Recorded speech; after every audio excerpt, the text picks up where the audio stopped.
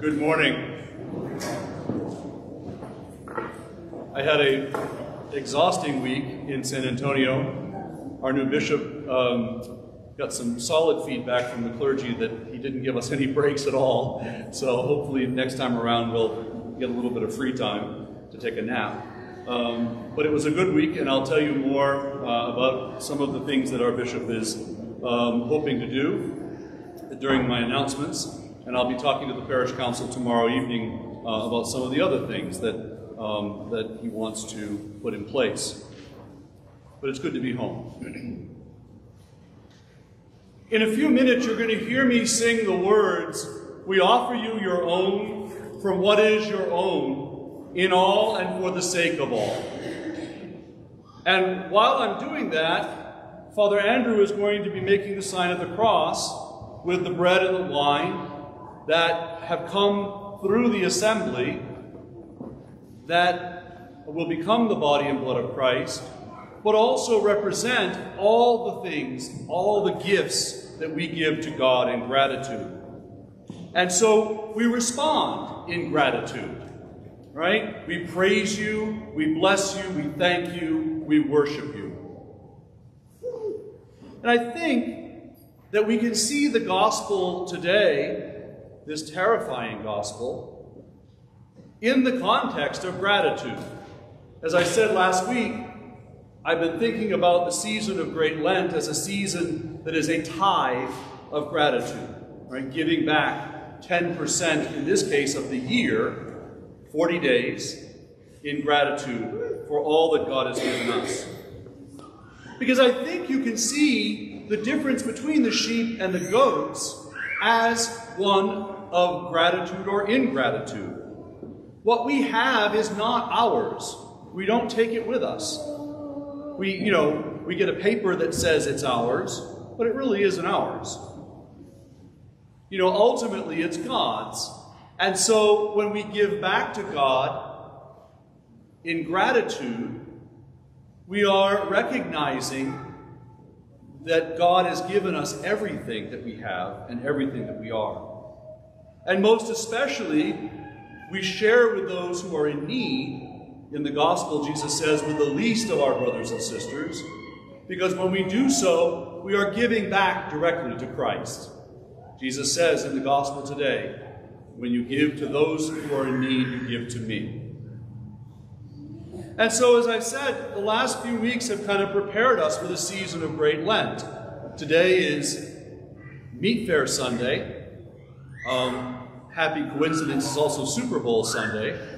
I'm sure there'd be a terrible conflict if it was Cheese Fair Sunday. People would have to figure out what to do.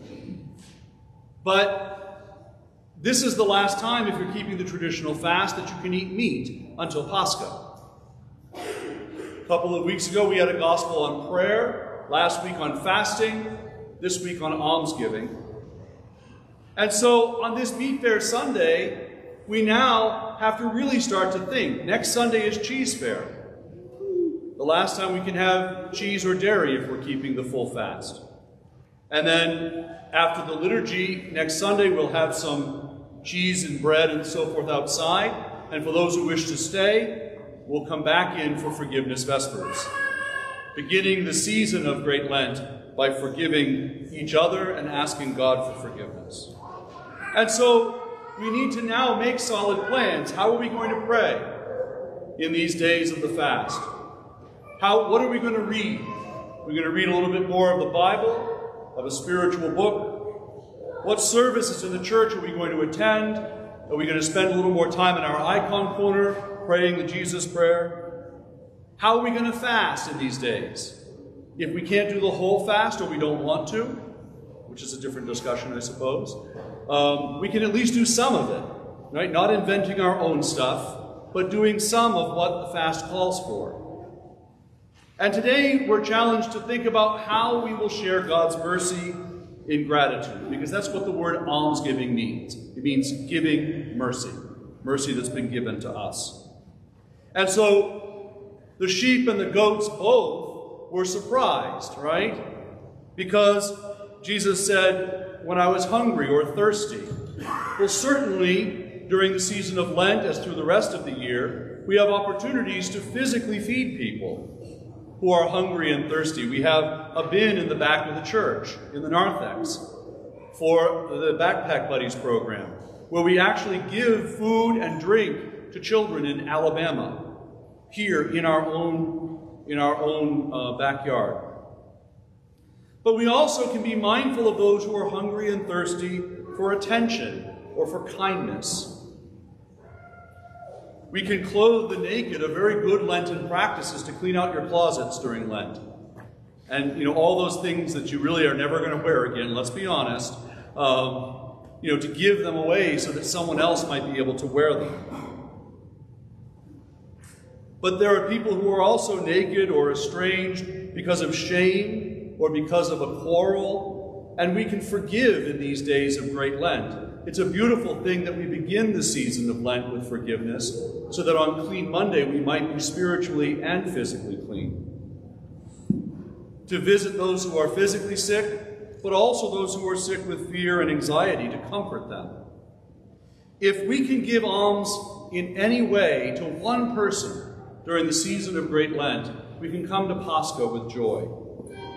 And so, next Sunday we have Meatfare, Forgiveness Vespers, and then Monday is Clean Monday. How are you going to spend these days of the fast? How are you going to spend this beautiful season, this tithe of gratitude?